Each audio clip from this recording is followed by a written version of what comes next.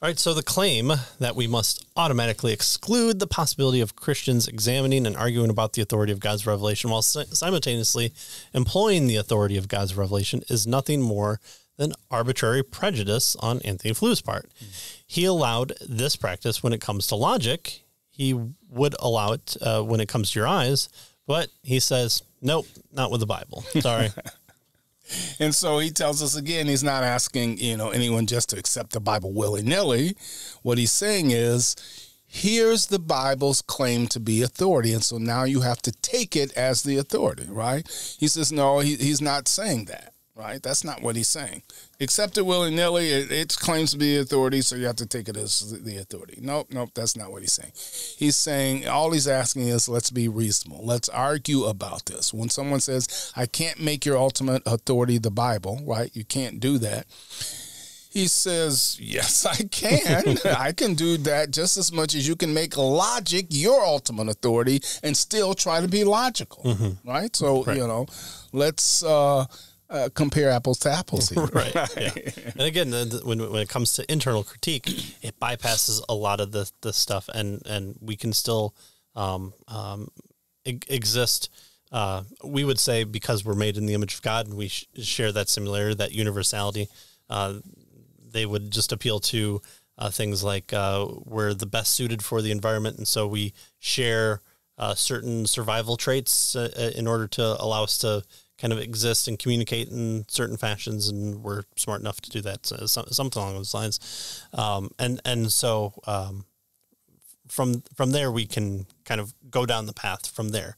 But we're at least starting back a little bit farther than just going, here are the facts, here are the facts, here are the facts.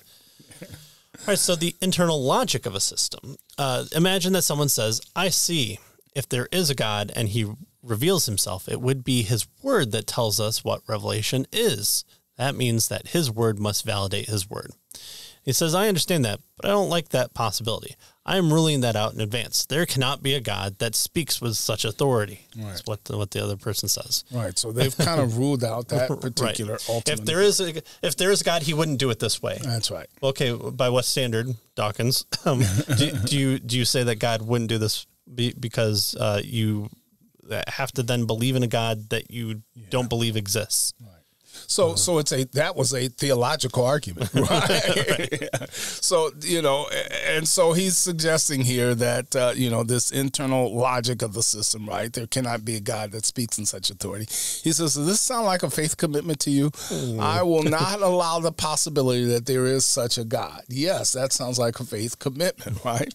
The funny thing is, he says, usually without showing it openly, unbelievers have this wild, arbitrary, volitional commitment that is thought out so badly that it does the very thing they accuse Christians of doing. They're the ones who say, no, I won't consider the possibility of that, right? They it's just a lack down. Of belief. It's only a lack of belief. Yeah. That's it. That's only where we're going. Yeah. Many people will accuse you of being irrational. Probably not the correct word, but that's going to be the accusation.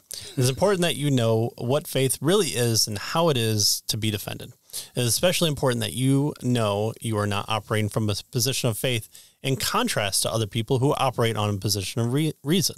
Rather, you hold to a faith that will save reason and make it reasonable to use reason, whereas the unbeliever does not have the basis to account for reason and its consistent reliability. And so that's what folds into the next chapter of having a foundational faith, and from there we will build upon. Does the Christian worldview kind of allow things like science, reason, morality, or is it just kind of de fide dictums that we read in some dusty old book from goat herders from the Bronze Age or whatever it might be, and there's no real basis for our understanding? Well, does the other person have those same commitments? So, you're just employing a morality that existed about 6 minutes ago, and as long as Twitter says it's fine, you're going to exist in that. That's well, okay. By what standard are we going to go down those paths? And so That's the purpose of this type of argumentation, this kind of transcendent point of view of taking a step back and saying, before we start arguing about facts, let's talk about what are facts and how we come to know things are facts. And so that's the purpose here of really honing in on the initial foundations. Right. And so the key then, the idea with this particular chapter, the point he's trying to make is it's impossible to think without presuppositions, right? Mm-hmm. The claim is, well, you can't have presuppositions because we want to have some type of neutral stance. And what he's really arguing is you can't have neutrality, because everybody has presuppositions. Everybody has ultimate authorities that they begin and base their arguments on. Which is why he starts with a look at Descartes, because that's what the claim is get rid of everything you could possibly know. There's a Hedron joke about forget everything you know about rice. Okay, that was easy. But now I've forgotten what are we talking about again? Because then I have no basis to understand what you're saying when I say, oh, there's this grain of right. Whoa, I've completely forgotten about that. Right. Yeah. So going back to Descartes, I'm doubting everything. Are you doubting you're doubting? No, because then I couldn't do it. But you said doubt everything, right. Including doubt, including the I. You're not doing that. So can you live? Are you doubting the I? Yeah. That you're existing, right? And doubting. Yeah, right. Just a program in Tron, and you don't really exist.